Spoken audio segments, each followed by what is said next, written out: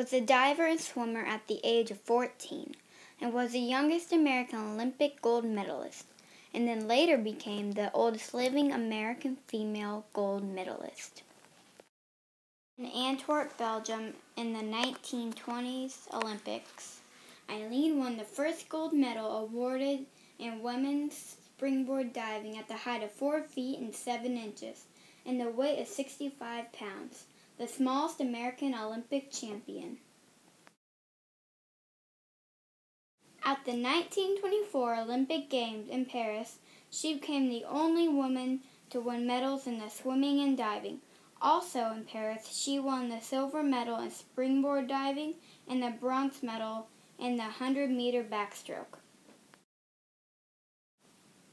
In 1974, in one of the many articles she wrote on her career, she said, "My most unforgettable experience would have to be as the youngest member of the first American women's Olympic swimming and diving team in 1920.